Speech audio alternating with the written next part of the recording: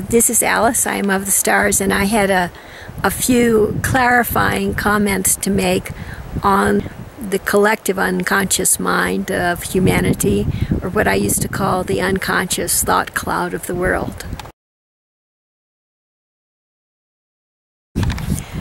One difficulty in analyzing astral stories that are taking place in people's unconscious or subconscious minds is that at that level of awareness, in those deep levels of awareness, or I should say unawareness perhaps, people don't relate to themselves as personality.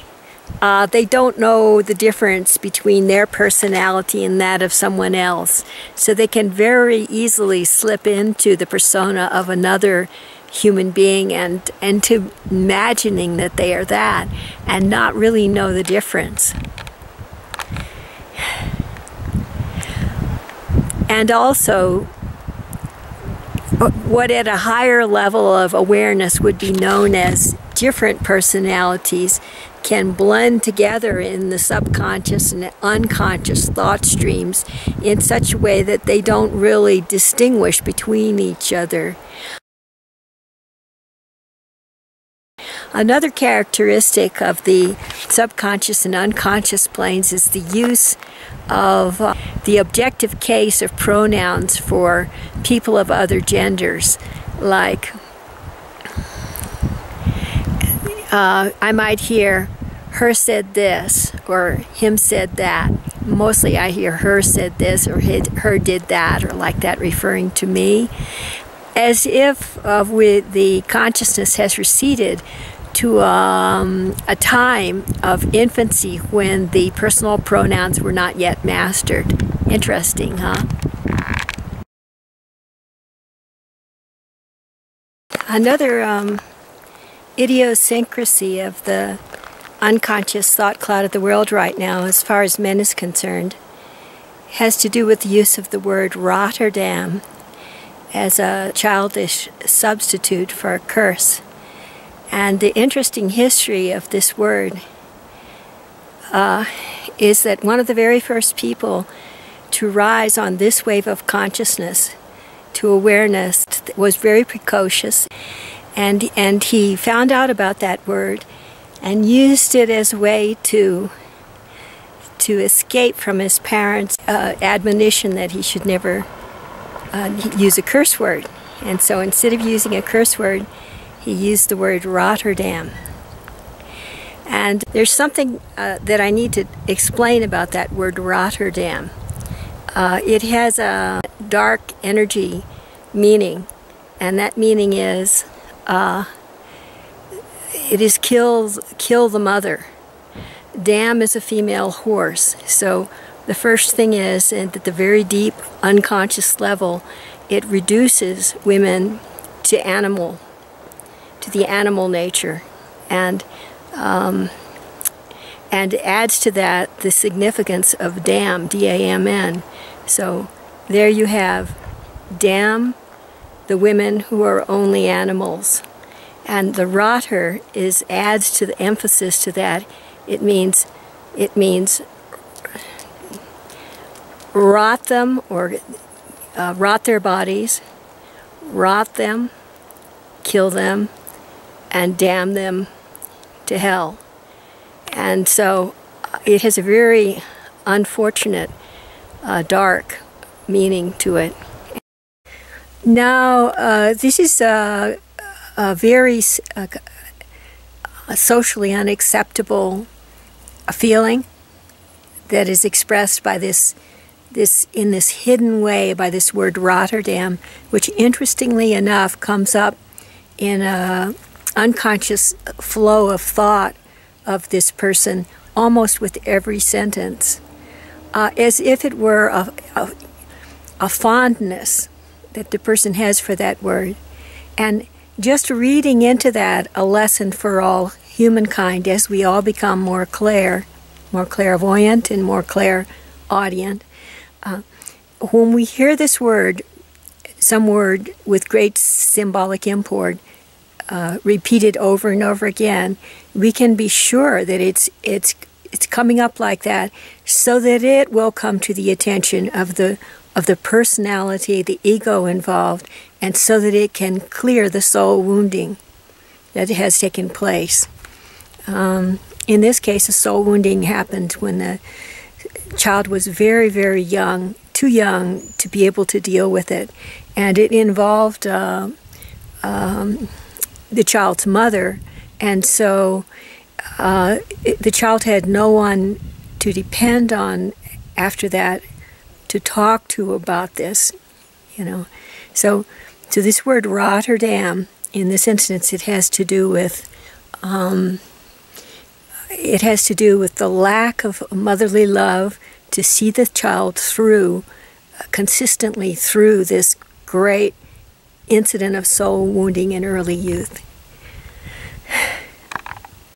And I'm sure that was not intended by that young person, but, you know, that just needs to be replaced with something more positive energy right now.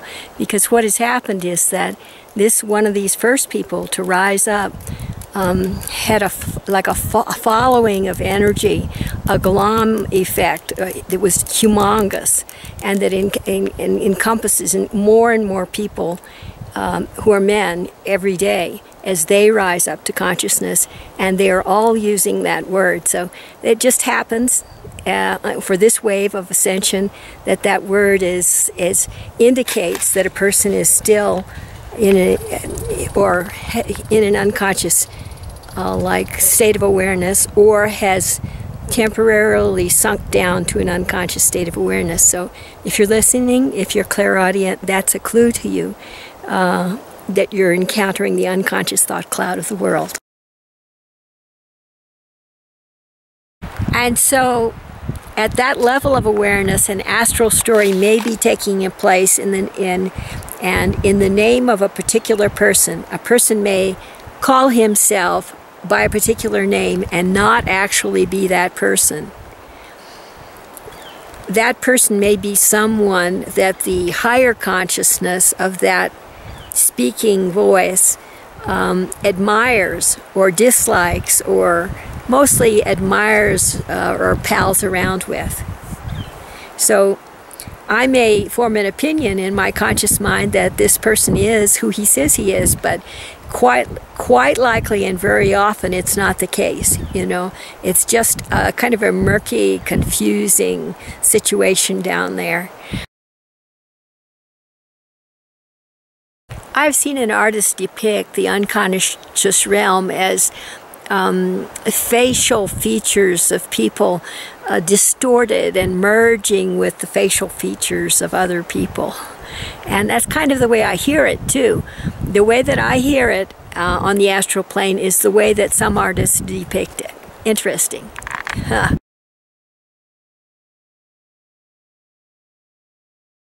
The collective unconscious, or what I used to call the unconscious thought cloud of the world, it's all like mergy and un-I-E, and it tends to take all male people on Earth as one person.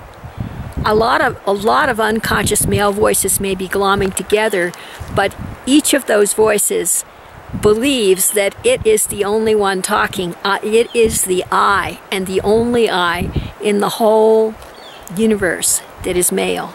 You know, and it may hear a female voice or many female voices glomming and talking back, and call it her. You know, her is talking like that. but you know, that's how it is down there, and yet that her may think she is the only person talking that is female, and yet be glomming with gazillion other female voices at that level.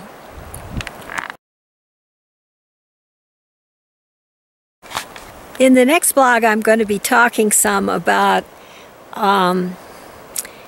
one of the daydreams that the masculine unconscious thought cloud of the world has been falling into.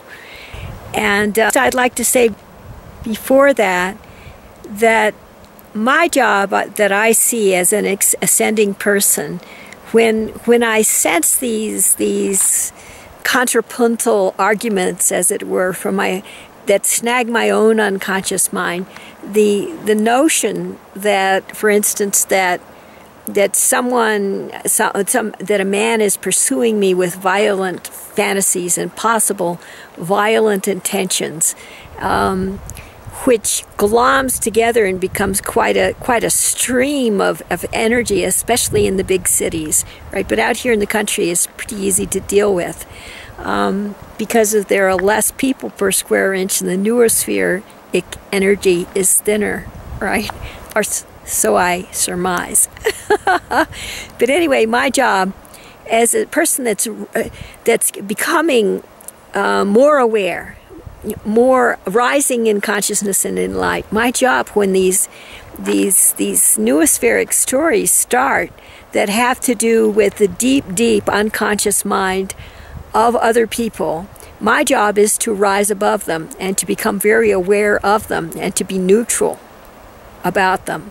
So at first, especially if it has to do with primal drives such as fear of death and sexuality, will to power in the world, when it has to do with these things, and maybe all of them altogether represent a sexual fantasy of violence, which has been occurring off and on in my noospheric lower energy areas. The first thing to do is to know that they're happening and to bring the ego into it, to know that I, the ego, am something different from that undercurrent of energy that I'm sensing. Someone else is attacking energy, attacking perhaps as consideration that they are the only ego in the world and that they are the only ego that deserves to be in the world, because we do have an unconscious level of awareness that is just that, okay? My job is to rise into an understanding of individuation, individual ego, even though my primal drives are under threat of attack, right? And then to divorce myself from the astral energy that is happening and to become one with other energies that are peaceful in my environment, such as my electromagnetic field, or concentrate on kinesthetic awareness, or concentrate on sounds around me, or become one with the sunlight, which is a wonderful feeling. So, and in that way, my attention is entrained away from the unconscious thought cloud of the world and into my own physical process and my awareness in the third dimension.